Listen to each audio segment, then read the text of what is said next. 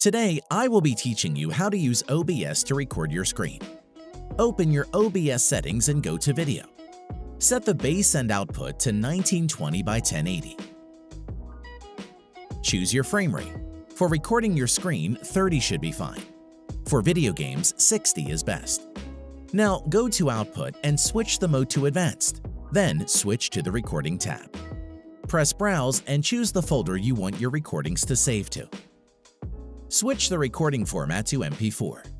Use X264 as your encoder. If you have a good graphics card, you can also use the NVIDIA encoder. Rate control should be set to CBR and bitrate between 30,000 and 50,000. Apply the settings, then create a new scene. Add a new display capture source and select the monitor you want to record, then press OK. Now head to the audio mixer and press the cog icon next to Desktop Audio and choose Properties. Ensure that the device selected is going to capture the audio you want, then confirm.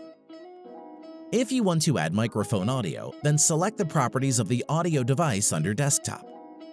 Change the device to the microphone that you are using, then apply. Press Start Recording and OBS will begin to capture your screen. If you enjoyed the video or found it helpful, please be sure to drop a like and comment. Also, be sure to subscribe for more helpful tech videos. It really helps support the channel.